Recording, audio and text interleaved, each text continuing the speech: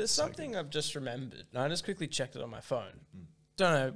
We sort of talked about the Cristiano Ronaldo game 2018, but you walking across the bridge to get to that game. Yeah. What happened there? Do you remember this? What? So, if you didn't listen to like the... Still got the sunnies. I know we're sort of backtracking a bit, but I just remembered. I was like, Yeah, nah. So, the interview with Peter Bill after the game, he asked, were you late? I said, yeah, I was late. You were late to the qualifying final. Yeah. You were too. Because first emergency.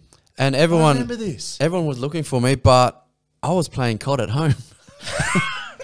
I was playing COD and I literally forgot about the time, and I'm like, oh shit, I got the finals on.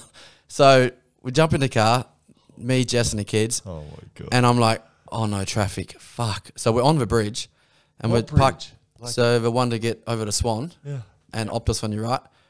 So I said, fuck it, I'll just jump off there, walk underneath and walk in with the crowd.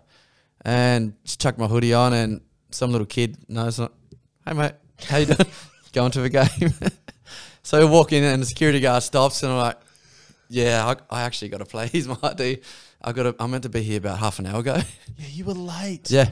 I was so like, you would have got a call saying, mate, do you have your shoes with you? I've never thought of. I've never heard this story. If You were playing COD, you motherfucker. in the interview after the game, I said, yeah, my family was taking too long to get dressed. Really, I was playing COD.